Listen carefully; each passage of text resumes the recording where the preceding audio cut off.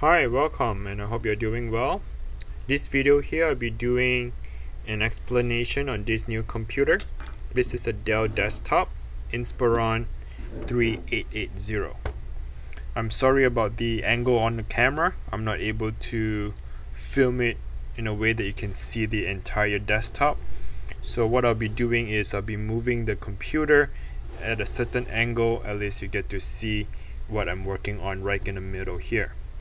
Okay, so let me flip it around. If you take a look at the back on the computer, you should see that your desktop, it says Dell Inspiron 3880. And as I'm going to move up, this is the audio for your speaker, HDMI output to your first monitor, and if you want to have a secondary monitor, you can do so by doing a VGA to the secondary, or you can just put the first and the second, doesn't really matter.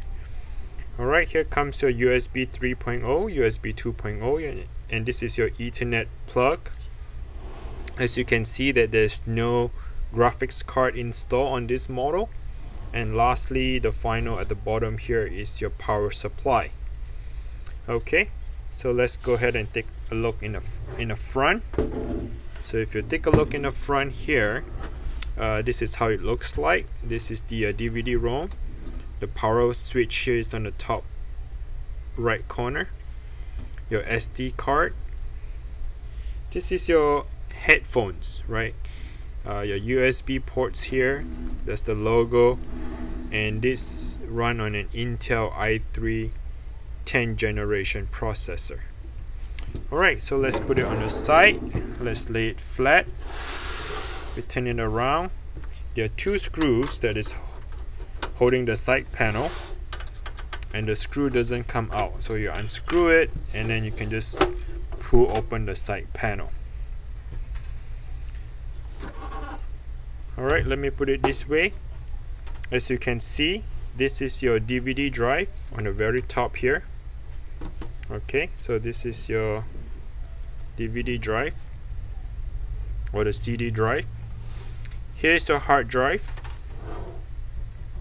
This is a 1 terabyte Seagate hard drive, and bottom here is a power supply. So as you can see, the power supply is not a regular 24-pin connector. This is somewhat like proprietary to Dell itself, so it's a different type of power supply. You may be able to add graphics card here, but you need to have the graphics card that doesn't require the power. So some graphics card requires to have like a 6-pin connector to power on the graphics card. Some of the low-end graphics card doesn't. So I'll show it to you one of the example, like the low-end graphics card does not read the power supply, would be something like this. As you can see, this is an old version of the graphics card. Okay, and it doesn't require power supply. This run on a PCIe slot, which you have one of the slot here. So if you want to install it, all you can do is, let's see, it says pull, open it up, and then go ahead and slide open the one of this. You need to remove it so the slot can go in here. Okay, and go ahead and install by doing so.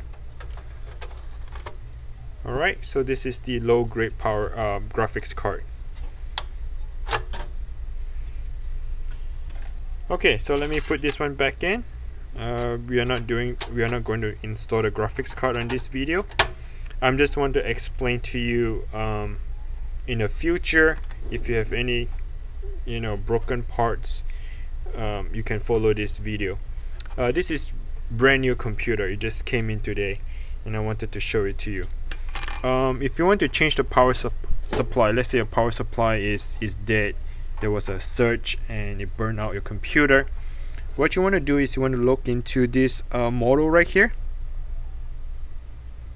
So it says L200ERS-001. Yeah, so look it up on your power supply, or maybe this model right here. Sorry, or maybe this model right here. Google on eBay or Amazon, you might be able to find a power supply replacement. Make sure that you match the connector here as well, and this 4-pin connector here for the power supply replacement. So to replace the power supply, it's pretty straightforward. There are 3 screws here, a regular Phillips screw. Go ahead and unscrew them.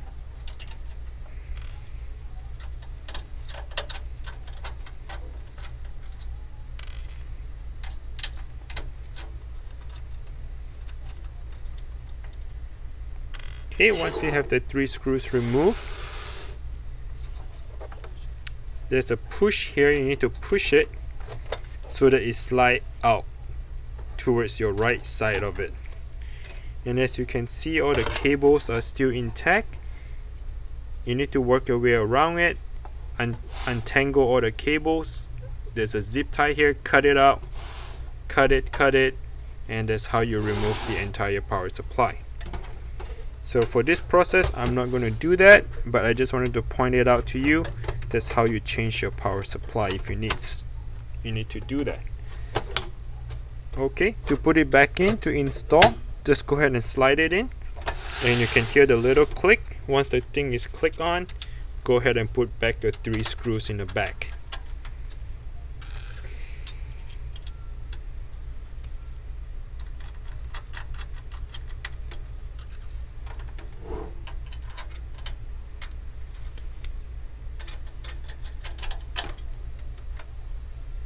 Alright, so now if you have a bad hard drive, you need to replace the hard drive, or maybe you intend to upgrade your hard drive to a solid state drive, you can do it from here. So go ahead and kind of open this up a little bit. Okay, so the front panel is going to come right out just like that.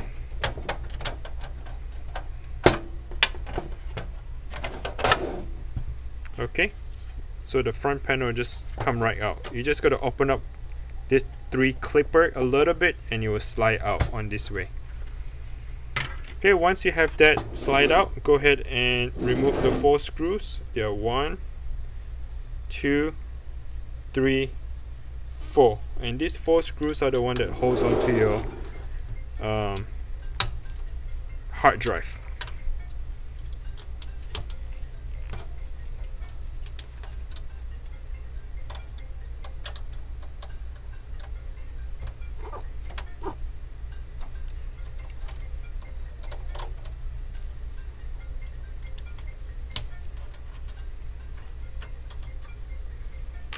Okay, all the 4 screws are removed. Your hard drive should just come right out without any problem.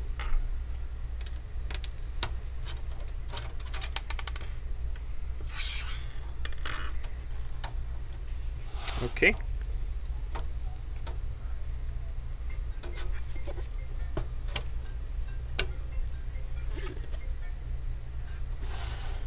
Alright, and this is your CPU. The CPU is hidden underneath here, and your motherboard is here. I'm not going to show you how to do the motherboard replacement and the CPU, but you get an idea on how to take a look at the motherboard and the CPU here. And this is your RAM. You do have an extra slot for the RAM. You can increase the RAM by adding additional DDR4 RAM. Okay, so this is a DDR4 desktop RAM that you can add additional here. And for those of you who wants to install a NVMe, the M.2 drive, and this is the slot where you can install it. Alright, so this is the step. I hope you liked the video. If you have any question, comment below.